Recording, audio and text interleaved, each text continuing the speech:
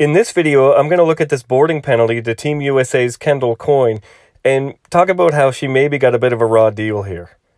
So you see, she tries to take a shot, she beats two defenders, and she goes in and does push the Canadian player up against the boards. But if you watch her approach, it's very clear that she's trying to get a good angle. She's lining herself up with that Canadian player's shoulder, whose chest is currently exposed and open for contact. And she turns to the side and attempts to pin the Canadian player. That's all it is an attempted legal, perfectly legal pin. The Canadian player sees the pressure, and she turns her back at the last second, tries to turn away from pressure, make an escape move, and doesn't make it.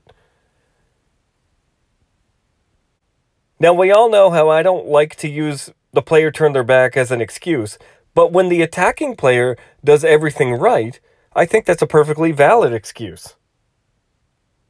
I only like to not use it as an excuse for when a player does something dirty, but watch Coyne here. She doesn't go straight through the back. She doesn't take a straight line of approach. She doesn't leave her feet. She doesn't drive her arms up.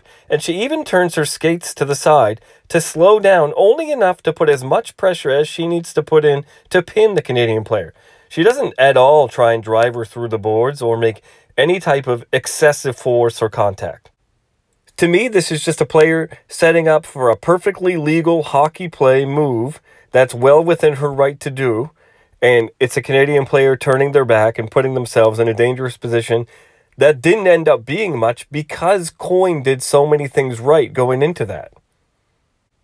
I can see why the official called this based on appearances, but I really don't think it was a penalty at all.